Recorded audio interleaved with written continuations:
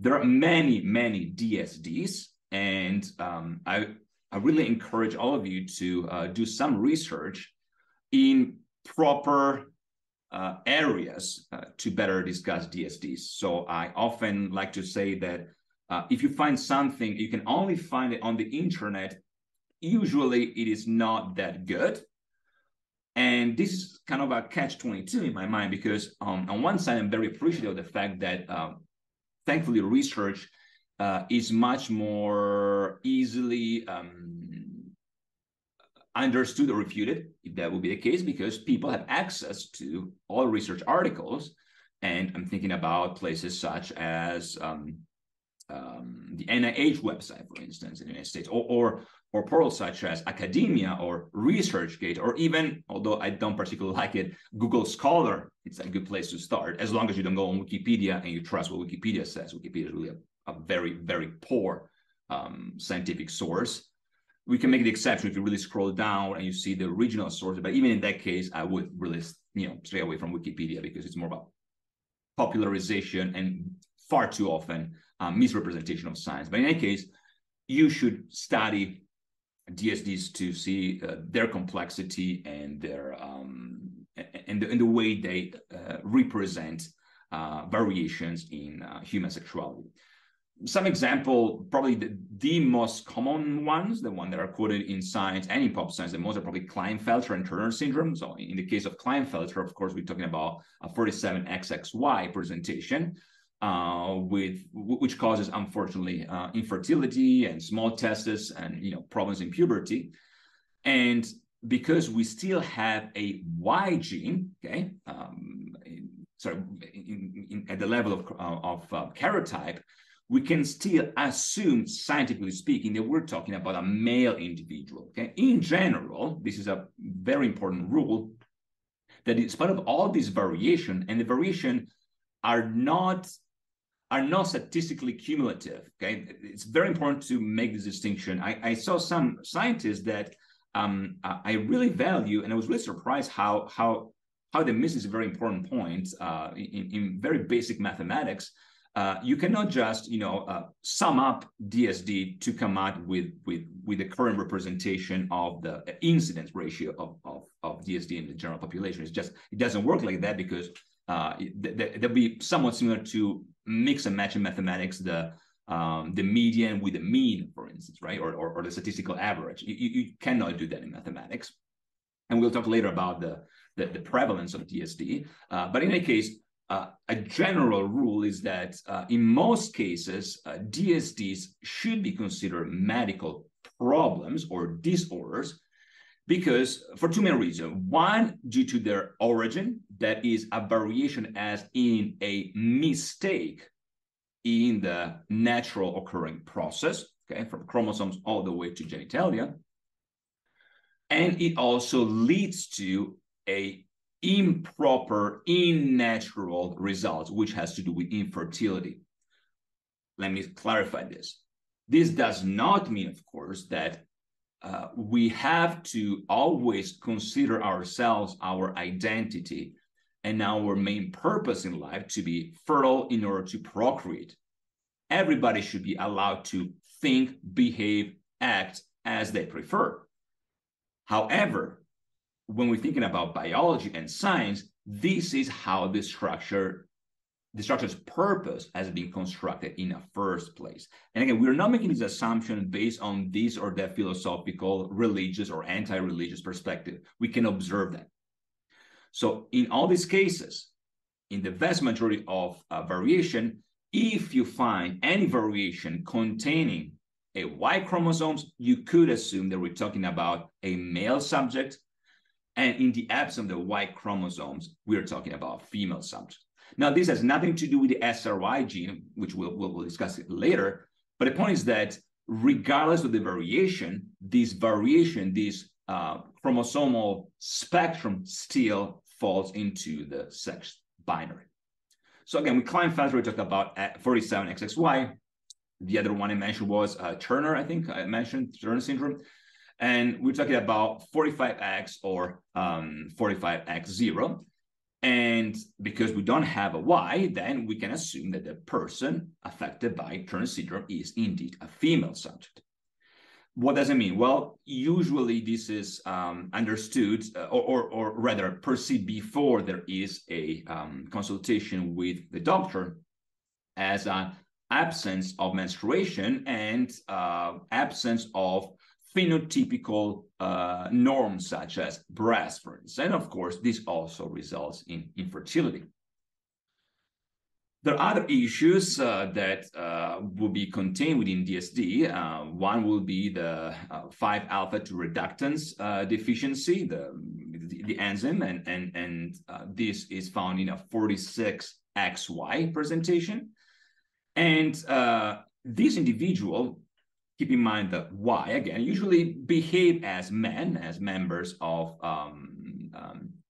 the masculine subject group. And this issue is due to a mutation in the SRD 582 gene. Other issues that are quite common in scientific literature is the Müllerian, again from Müller, right?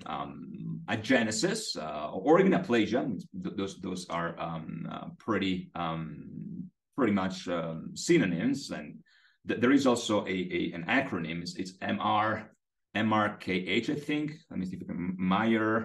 Mayer-Rokitansky-Künstler-Hauser. And again, is affecting female subjects. Another one that's very common is congenital adrenal hyperplasia, 46XX. And of course, we should expect that to be a female subject. And because of the condition, the female subject will not only experience infertility, but also virilization or masculinization.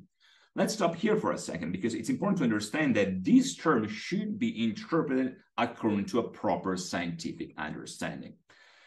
And what do we mean by virilization or masculinization? Let's take a step back here, something that we will discuss even further later on today. In terms of virilization and masculinization, we could say that those terms are, to a great extent, equivalent.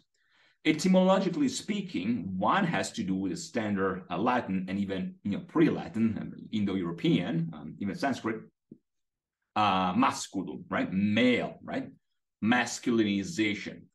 The other one, vir, virilization, in English is very often associated with virility, but it's really connected to the male element itself. You could say even the archetype, not just in a Jungian perspective, but more in a etymological and, I dare to say, a philosophical perspective. And by philosophical, I could mean a perennial philosophy perspective. I don't usually like to mix, esoteric knowledge with science, but to make this point clear, vir is found in other etymological values in Latin. Think about quercus robur, for instance, and the value that the tree is a representative of not just the grammar gender, but the very archetype of masculinity. So virilization in the context of congenital adrenal hyperplasia has to do with the phenotypical manifestation of the subject will be otherwise be female into progressive, more male features. There are a few more that we could discuss in this context. Another male phenotypically presenting as female, so an XY, 46XY, would be the complete androgen insensitivity, which is, again, a syndrome, just as before, or the Swire syndrome, where you find another 46XY or 46XX affecting both, which is affecting the gonads, so it's a gonadal dysgenesis, and phenotypically presenting as feminine, as female, but without properly functioning gonads. I think that there would be probably enough to make just a brief summary. Perhaps we could also mention ovotesticular disorder, so XX with negative SRY gene that affects, roughly speaking, 55 to 80% of the subject. Or rather, it's the 55 to 80% presentation, but you also have ovotesticular disorder in the karyotypic presentation XX, XY, etc., with 5% hermaphrodite presentation. So this is just a general view of these oral sex developments, and I want to stress yet again the importance of our understanding of disorders. Something that is beyond the order. What other terms could we use in medicine? Well, illness, disease, problem, discomfort, syndrome, trait, and many, many others. In all this situation, there is an assumption, the assumption, which is entirely scientifically based and demonstrably so, that there is an absolute truth and there are variations to the truth. For instance, in the context of illness, at first, an illness might sound less judgmental than a disorder, but etymologically speaking, when we think about illness, we think about being ill, which in itself, as I mentioned elsewhere, is connected to the old German übel.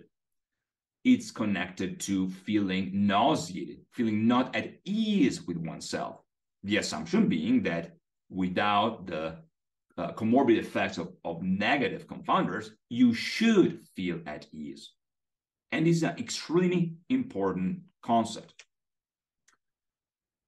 We are actually doing a disservice to our patients, and at this point, to our students, to our general population, to our children, to pretend that disorders are not real and they are just a variation of the spectrum in a way to mistakenly understand what tolerance is.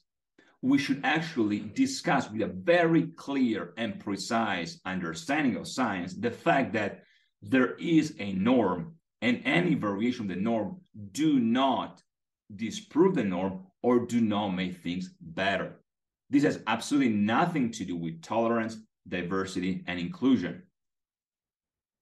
As I promised, I will not talk about myself and my own background, but people that know me within, I would say, academia and my fellow colleagues and scientists, or the work I've done over the years, in the context of modulating information we got from science into the public discourse, know very well that I used to work and I was a member for many, many years on multiple committees on diversity, inclusion, tolerance, education, even interfaith dialogue or dialogue across the believer, non-believer spectrum.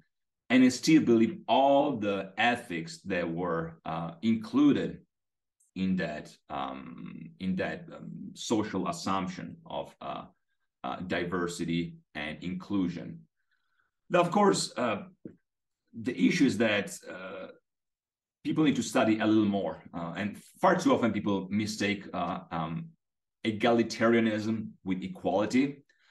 And I will not venture into that etymological route today because I just want to stick to the topic. But the point I'm trying to make is we have to be careful in the way we use this term, because if we use the wrong term, we are misrepresenting reality. So we talk about differences in sex development. So is this all about chromosomes, gonads, hormones, and genitalia? Of course not. Despite of the fact that in the absence of a proper function of all of the above, we will have problems. What about the brain? Well, we could say that the brain is the central relay mechanism of the body. As I mentioned, I'm a little biased because that's my field, and so I have a special preference for the brain. But in any case, the brain is extremely sexually dimorphic.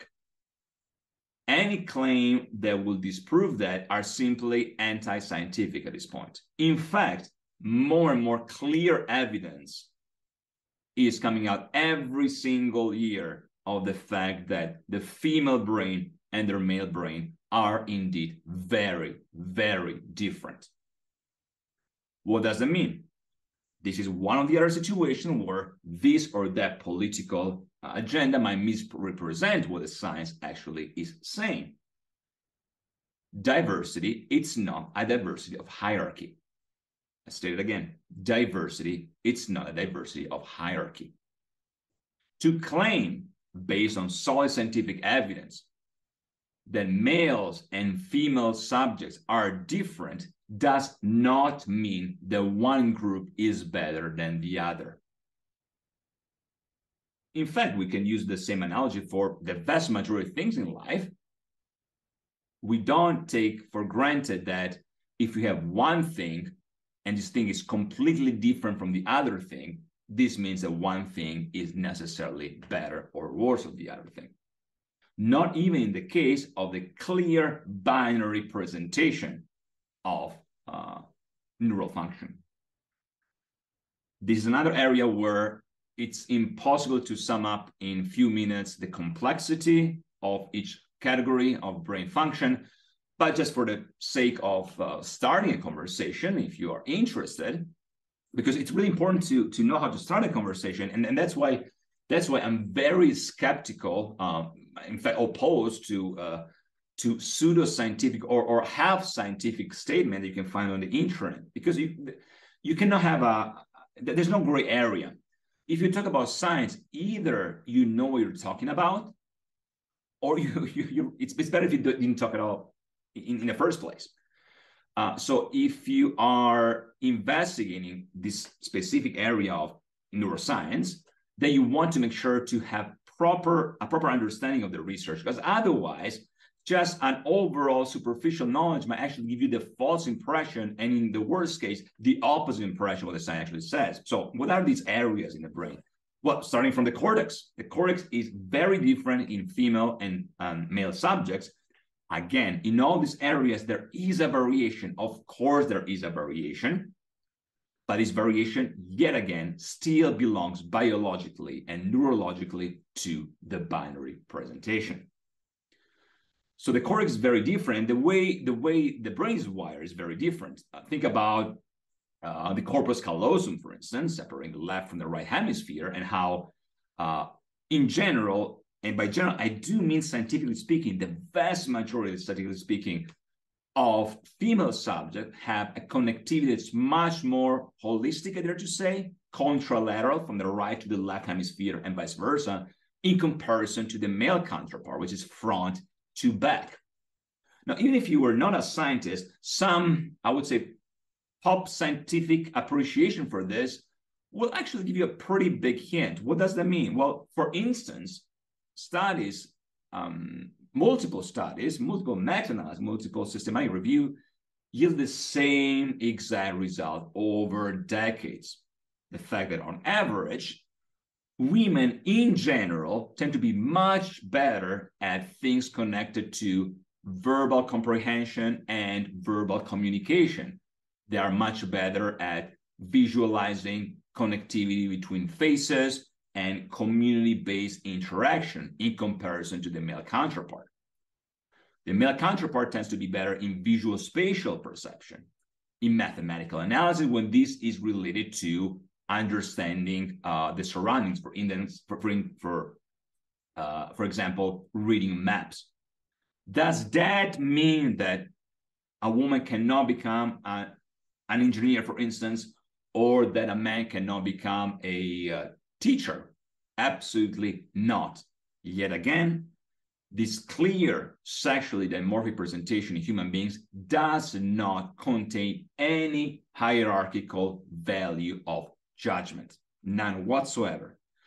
In fact, we could also argue that claiming otherwise is really sexist. So to claim that there is an unisex ability is actually a detrimental statement to both genders. To claim that a person is only valuable in society if this person performs well in engineering, in mathematics, means that at first we might give the false impression that we are inclusive, that we want to value women in science, in research, as we should. The truth, however, is that this would mean that other areas, which are also very important, in fact, I would say, even from an evolutionary perspective, fundamental, are as valuable. In other words, if a stereotypical behavior, and by stereotypical, yet again, I use a scientific terminology here. A stereotypical woman wants to become a, I don't know, a elementary school teacher, this is just as valuable as a male designed to become a chemical engineer. Exactly the same value. Because in a society where we have to be tolerant, thank God for our ability to notice when things are not as tolerant, we should allow all human beings to become what they are best equipped for. Now, there is variation in this binary distribution. We mentioned that. So we will find male subjects that are better than the average in the context of mutual communication, proper empathetic transmission, and therefore they will be very, very well equipped to become kindergarten teachers, for instance, or gym instructors, or elementary, middle school teachers. By the same token, we will find female subjects that are fantastic, phenomenal biologists. In fact, if we want to be very precise here, the gender binary has been with us forever and is here to stay. And this is also a claim in terms of the human sex binary that was actually defended by a Nobel-Prize biologist in Germany. And so this is where the conversation is quite humorous in my mind, because the very areas that claim to be tolerant and inclusive are really rejecting what actually science says, especially, which is even more concerning, if this is not just a random scientist, it's a Nobel Prize scientist, a Nobel Prize awarded in a time where the Nobel Prize, in my mind, was still scientifically based. I cannot make the claim the last few years, unfortunately. And not just that, but a woman scientist, a phenomenal scientist. So to claim that the sex binary is an indication of hierarchical value is false and easily disproven by science. Even in terms of overall size, overall, we could make the claim that size does not affect cognitive abilities whatsoever. So there is no hierarchy in terms of cognitive abilities between males and female subjects. There are differences.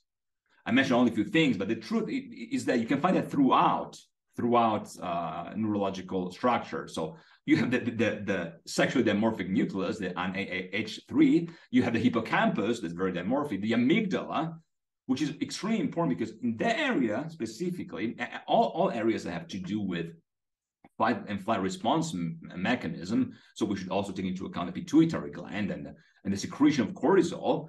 All these areas are falsely interpreted by some as an indication that the disorder is a new version of possibilities, while in turn, the opposite is true. It's a problem. Let me clarify this. So we already mentioned the fact that on statistical averages, if you go from chromosome through gonads, through hormones, to genitalia, through neurotransmitter, neuroanatomy, we still are talking about a very clear sex binary. Now, you might have noticed that I mix and match sex binary with gender binary. And before you think that I'm missing the point here, let's focus on some diagnostic framework here. So in the field of clinical psychology or psychiatry, we have a few diagnostic terms that we utilize to help individuals learn about themselves and deal in a more nurturing way with the challenges that their current situation is presenting with. So one of the most common terms in diagnostic is gender dysphoria, previously gender identity disorder.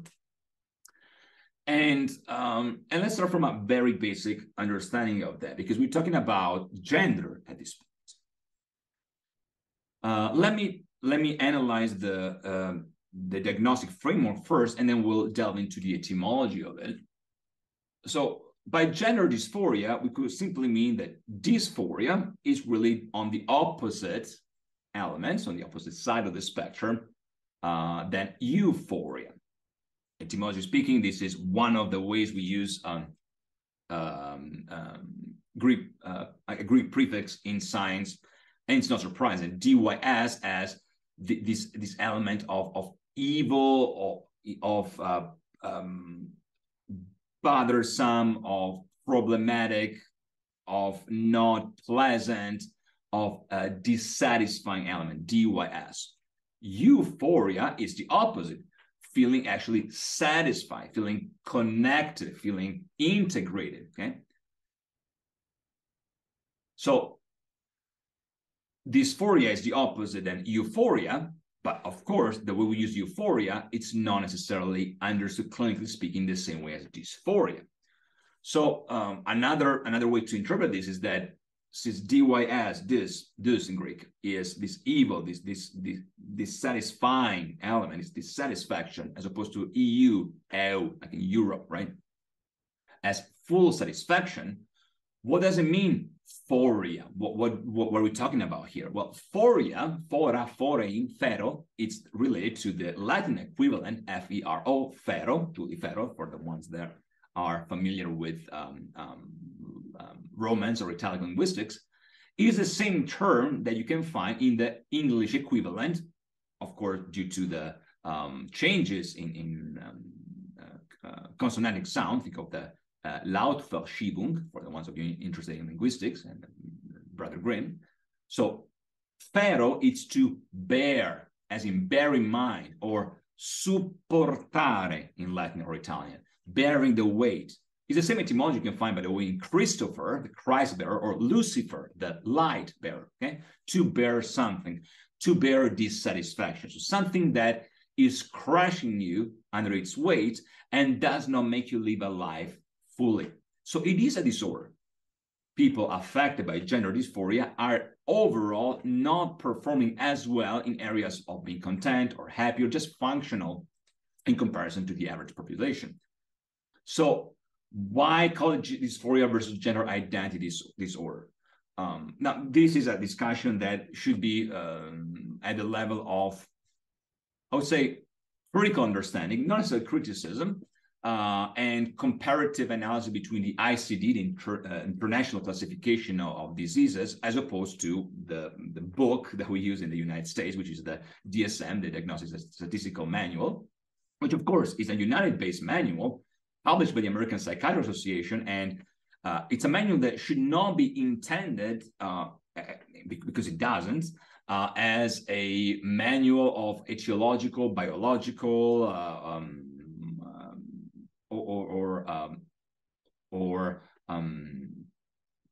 causal factor manual, but simply what the name implies: diagnostic. So we use the proper terms to identify something so that we all agree on the fact that we're talking about the same thing. And statistical, because we're talking about the percentage, the incidence, the ratio. Now, whether we're talking about gender dysphoria or gender identity disorder, we're still talking about the same thing. So the fact that the person has to have a presentation with a specific time and intensity, with specific traits for at least 6 months, and this is not uncommon in clinical psychology or psychiatric diagnosis. We have to figure out, statistically speaking, a time frame, and we need to monitor the intensity. So you have to have 2 or more of those traits: a very strong desire or conviction, or a significant incongruence with the body that you could use the term feeling prisoner of, and your identity. Okay, so there's a clash between the way you feel and the way your body is. Now, we also need to clarify, because another criticism that I heard many times from the right political spectrum is that, well, facts do not care about your feelings. Well, we don't have to pick and choose, because for every feeling, we do have a biological, more specifically, either an endocrinological or neurological underpinning. So we're not talking about 2 different things.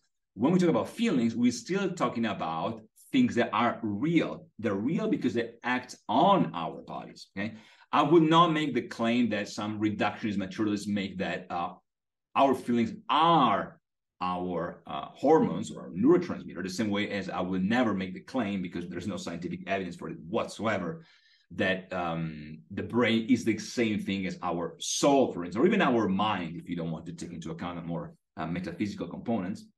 And if you hear these claims, well, you might want to read more about the research, because those claims, at the very least, can be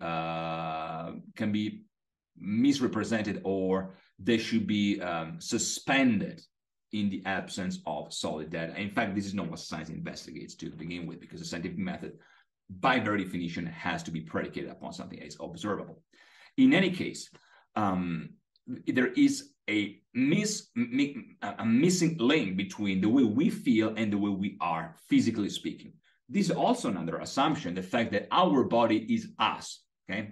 Which, again, might be a problematic element to consider, especially if there are parts of us that we like and parts of us that we don't like. I want to make an example here. Classical example, if one were to claim that you are only your body and you should do anything to your body, you are the person you're born with in terms of the way your body at birth, and any change is indicative of a mental health disorder, or even worse, a moral or ethical disorder. This is absolutely not true, because just think about, I don't know, getting a haircut. This is contrary to the way we were born. If you did not cut your hair will keep growing, well, till you reach my age, and then it might stop growing. But in any case, this is already making an external aesthetic change to our body. So any claim to say, well, you better accept yourself the way you are, because you cannot make any changes about your body or the way you are in this world, well, it's a false claim. Even taking a shower, it's making a change, because naturally speaking, the body will have different processes to either detoxify, or the opposite, to getting sick as a result of poor hygiene. So or cutting one's nails, for instance, or brushing one's teeth, or even putting clothing on, we do make changes to our bodies. There are changes, of course, that are more intense or permanent. Think about changing in hair color, for instance. It doesn't have to be indicative of any psychological problem whatsoever. It's just an aesthetic preference. Things as tattoos, for instance, while permanent, they are not indicative of any problem whatsoever. Now, of course, I'm moving away from any judgment on anthropological or historical component, where there are indeed societies and or ethno-religious, ethno-cultural groups where tattoos either take on a very spiritual, metaphysical, esoteric notion or ritualistic notion, or the opposite.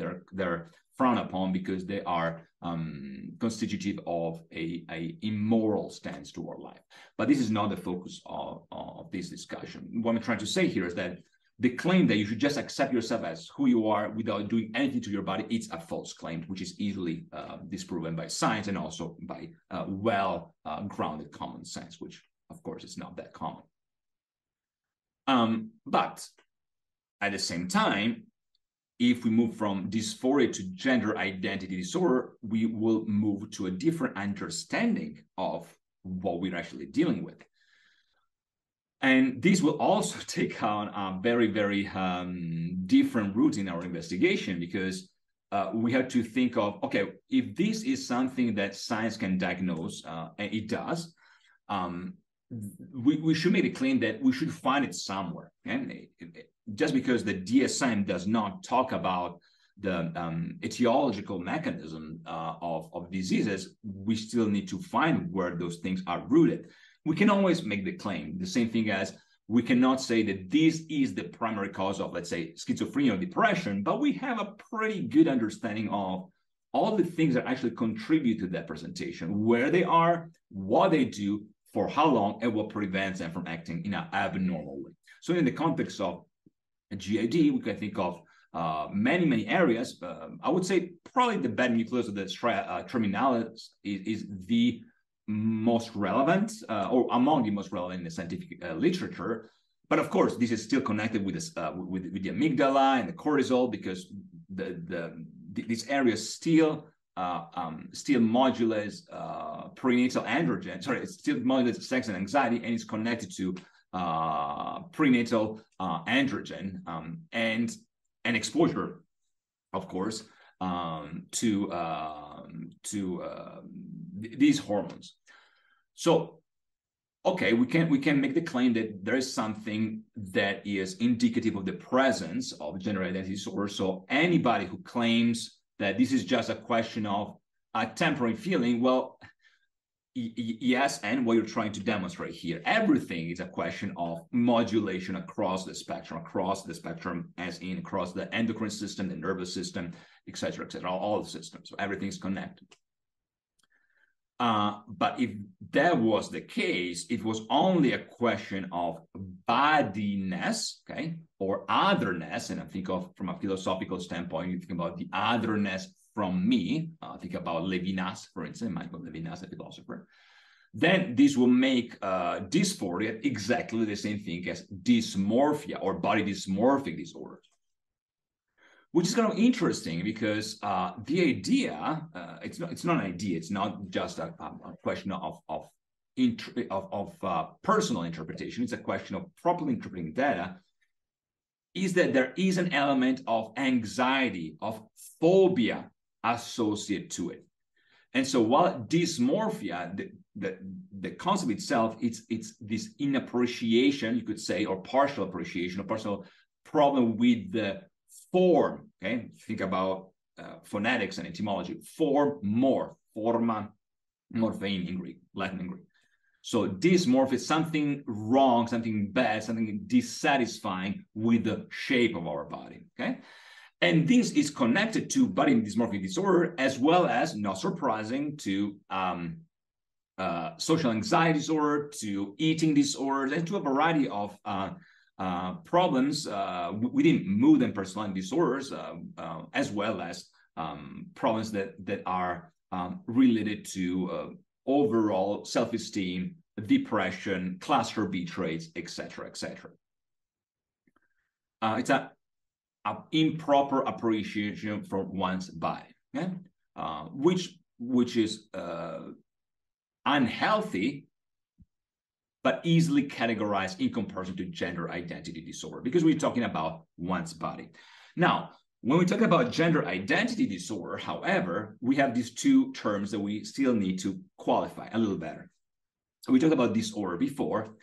We need to talk about identity, and we need to talk about gender. Now, when we think about identity, identity is predicated upon the notion that something can be identical to oneself.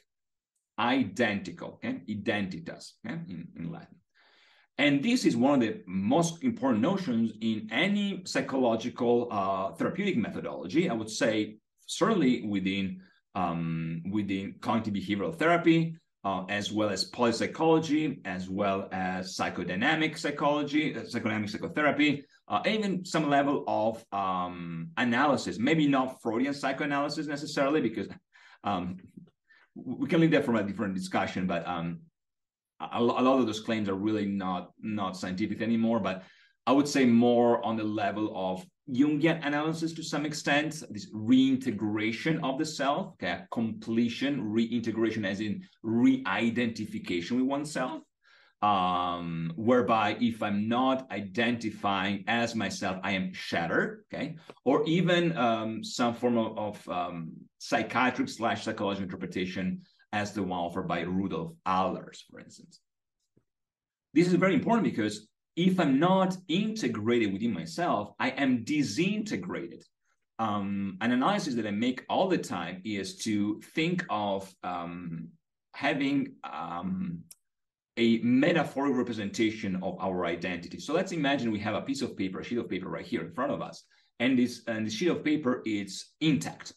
And then things happen in life, and something breaks them apart. Okay, breaks two sides of the piece of paper apart. So there's a little bit of a dent there, relatively small dent in the piece of paper. Nevertheless, these traumatic events makes our conceptualization of self partially unfulfilled. It's not full, it's not complete, okay? Keep in mind the etymological connection between wholeness and holiness. You're whole if you're whole, if you're complete, okay? If nothing happens in life, this overall minor traumatic experience will be just that. It will be a scar that might even define who you are, but will not define who you are as the only thing about yourself. And that's why I'm very, very critical of a certain element of reverse victimism that I found sometimes in pseudo-sociological appreciation for psychotherapy. What do I mean by pseudo-victimism? The idea that everybody is a survivor. Now, if the alternative is self-destruction, as in such low level of self-esteem that will push a person to possibly self-harm or even suicide. Now, by no means we should reject the idea of being a trauma survivor. Trauma survivor as a term should be welcome in those extreme cases. One of the issues, however, is that once you start to identify yourself with a survivor, that piece of the small piece of trauma becomes your primary way to identify yourself. Everything else about you becomes that. This is true for most of the diagnostic framework we use. Any label should be utilized as a label. First, to understand what we're talking about, so that in the scientific community, we are identifying the same problem, so we don't have personal interpretation or bias, especially confirmation bias, but also because we need to start from something to decide, scientifically speaking, not because of our personal preference, on what biomechanical or biochemical in the context of pharmacology intervention we should apply to that specific issue. Otherwise, labels tend to really drag us down. They're limiting the very spectrum you were trying to promote here. So identifying oneself as anything but myself, that could be an issue. The opposite issue, of course, is fully identified just with myself and reject any type of group understanding, rejecting family as a nucleus, rejecting community, rejecting society. So both are extremes. In any case, if the trauma is relatively small, there's just a small dent in the piece of paper that we have in our hands. Life could happen, and this then become bigger and bigger to the point that the piece of paper is divided into halves. And at this point, we could make the case, both neurologically speaking as well as diagnostically, that a person is experiencing a disembodied identity, a dissociated identity, a separated, a no longer integrated, therefore disintegrated identity. I no longer recognize myself as myself, but have a multiple self. Now, careful, because this is used by some to make the claim that we are only one thing and one thing only. There is no room for any differentiation of our presentation or even behavior. Now, this is, of course, not true. You can just think about everyday circumstances where your very demeanor and even your jargon, the words you use, might differ whether you are in the context of a public academic lecture or spending time in a bar with your friends, as you should. This does not necessarily mean that you are either lying to yourself or that your identity is disintegrated. It simply means that you have the ability to monitor social cues that tells you that saying that word in that context might not be proper, or the opposite, saying another word in a different context might be actually justified. In any case, though, you could say that from a diagnostic standpoint, you have three main areas, or even four areas. You start from a dissatisfaction or partial satisfaction with one area of your life, and this at this level is just simply a question of preference. There's nothing pathological about being unhappy with one's look. For instance, I don't know, you just woke up in the morning, you didn't sleep at night, or you have kids like myself, and your night was not that nurturing, and you look at yourself in the mirror and you're horrified. Oh, wow, I didn't realize I was that old. There's nothing pathological in that. The same way as there's nothing pathological in wanting to change yourself, putting some nice clothes on, change your hairdo. Again, the example I mentioned earlier, some piercings, some tattoos, you can do. However, if you feel there's something intrinsically wrong about yourself that is following you like a scarlet letter everywhere you go, you might be starting to become obsessive about it, or even phobic about the element, which again, it's very similar to the neurological presentation that we find in body dysmorphic disorder. And it's modulated by the same neural mechanism. And so the likelihood you're obsessed about that specific part of your body, I don't know, you have too big of a nose, you don't like your ears, you don't like your teeth, that you might become more and more consumed with that. And then you're moving from a partial dissatisfaction to a cognitive distortion. Okay? We talk about cognitive distortion all the time, or automatic negative thoughts, intrusive thoughts in cognitive behavioral therapy. And from there, you can have a partial improper partial dissatisfaction with yourself. But if you continue, not because you want to do this, I want to clarify, this is not something about you should stop doing that. It's about understanding why this is happening in the first place. This could lead to a variety of things that could lead the person to go to paranoid ideation, to persecutory traits, all the way to full dissociative features where the person no longer recognizes themselves as themselves, but are multiple selves, the old multiple personality disorders, which we could really interpret as trauma-induced.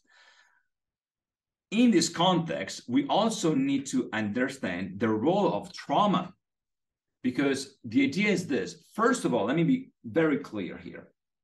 If a person comes to me, a patient comes to me, and the person claims to have suffered a trauma, whatever nature, psychological, emotional, sexual, behavioral, physical, the proper way to go about this is to fully believe the person.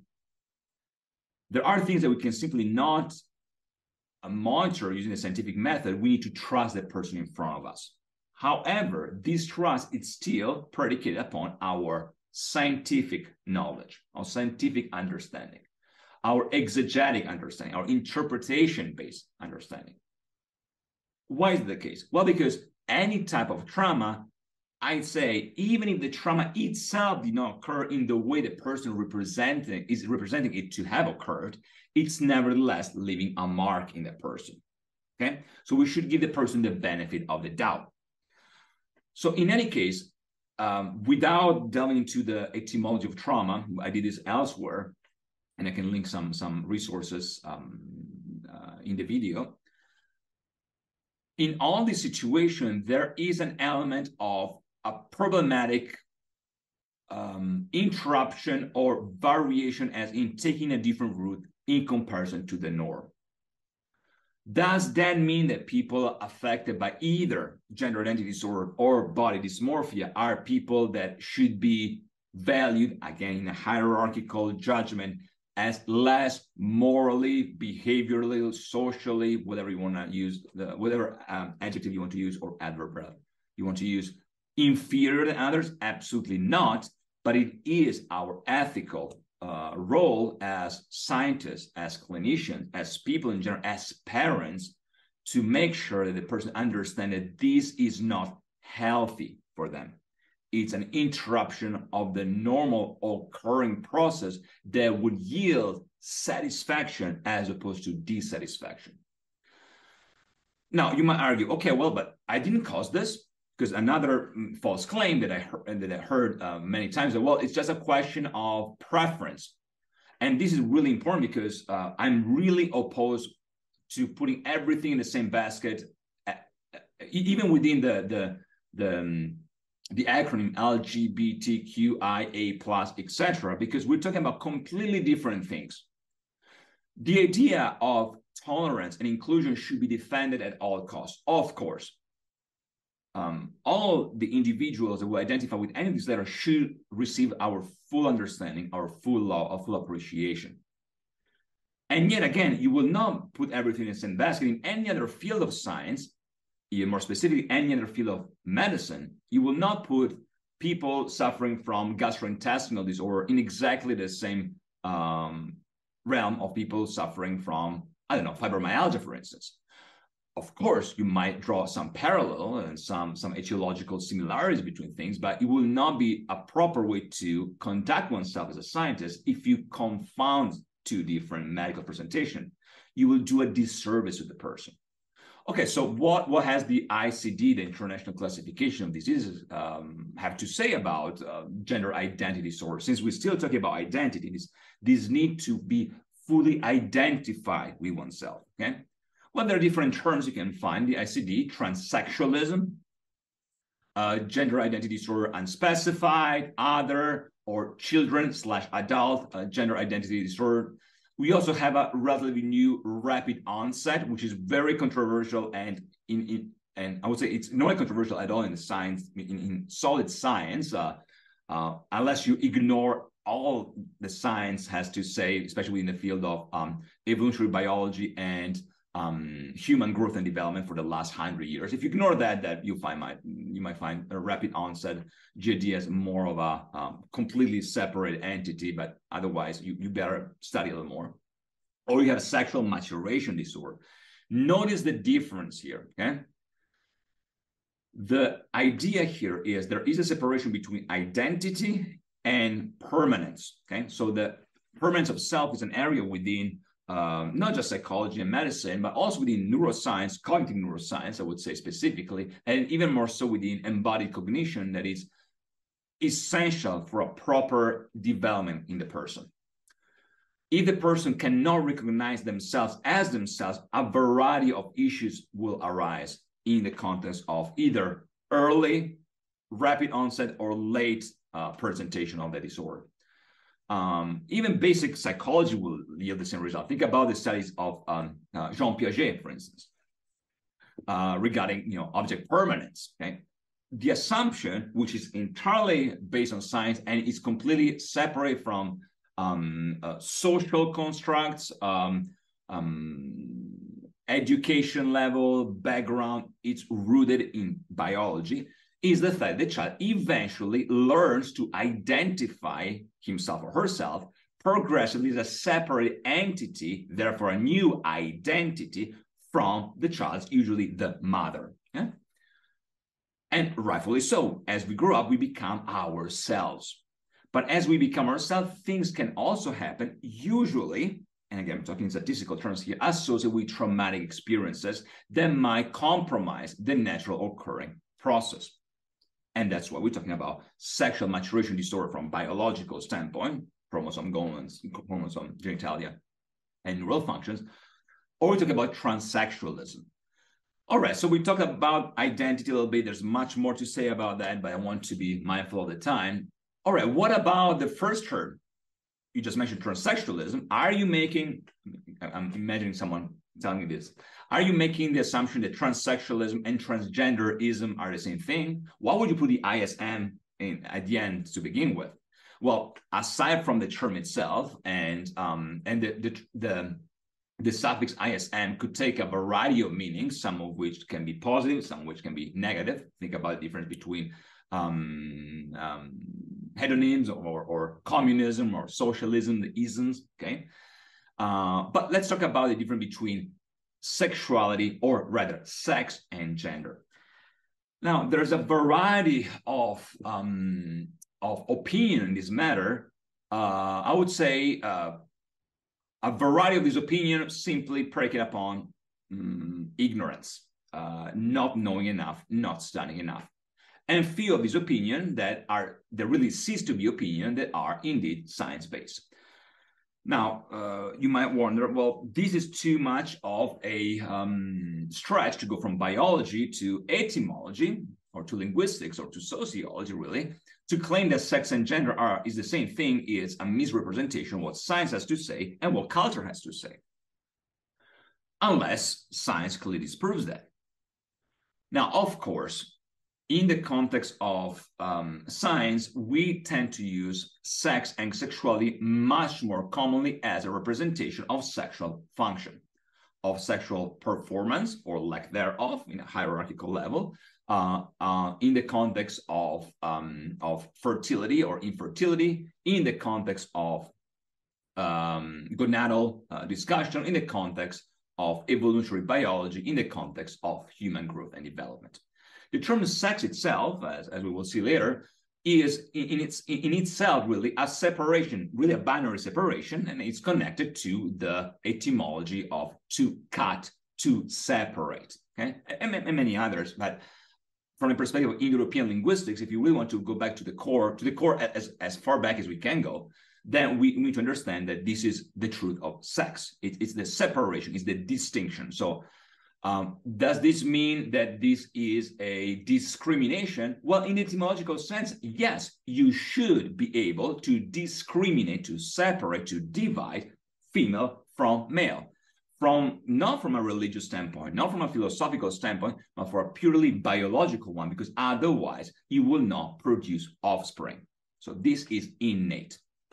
We can talk more about sex and the fact that the term itself is connected to scissors, for instance, or even C-section, which has nothing to do with Caesar, as many would think, Caesar as the Caesar Augustus, the Roman emperor, but it has to do with to cut, okay, Caesar. And in terms of other etymology within the Indo-European spectrum, you can think of hexis or ticto, so divine, procreating, or even having a specific state, the state of being pregnant, for instance, okay?